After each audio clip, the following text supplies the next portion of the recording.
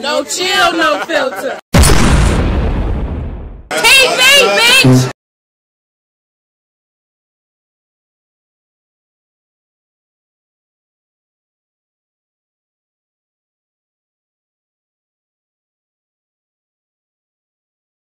And bitch, you must be out of your mind. Maybe that's why you ain't got custody of your kids. You was too busy swallowing mine. Your son's suffering from depression. It's expected because he can't even heal right. I would tell you go be a mother, but you don't even know what that feel like. You at all these battle events. And your son at home getting 3-0'd in real life. Bitch, now what that feel like? You only get him for a day. And he don't even stay, but he be waiting to come.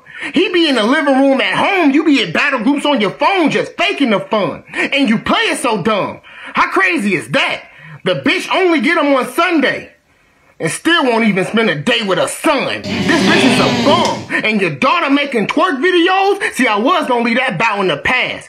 Till I realized that's a reflection of you and she get it from your trifling ass. Cause you in these battle groups looking for clout and it's sad.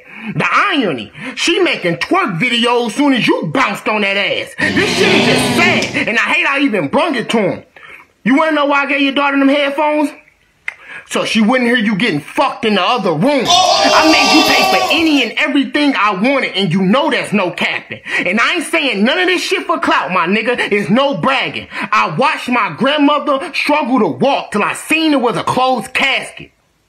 Translation? I use walker to get around. I guess I'm old-fashioned. It's no laughing. I'm standing on this stage and I'm like, fuck a hater. Maybe that's why she wanted to miss a period. Bitch ain't even know how to deal with Mother Nature. This bitch is a favor, but it's cool, I'm right with it. She say she pregnant again, I show up to a knife with it. Now we even.